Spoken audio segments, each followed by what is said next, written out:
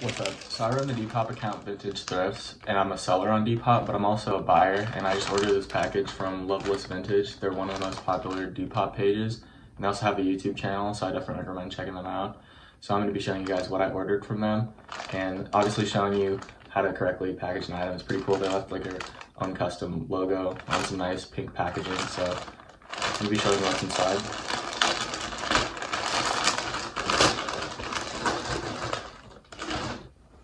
I got this super cool San Francisco embroidered t-shirt. I'm from San Francisco, so I thought it was super cool. And I saw Loveless Vintage on YouTube and I saw him on Depop, so I figured I'd support a local Depop seller.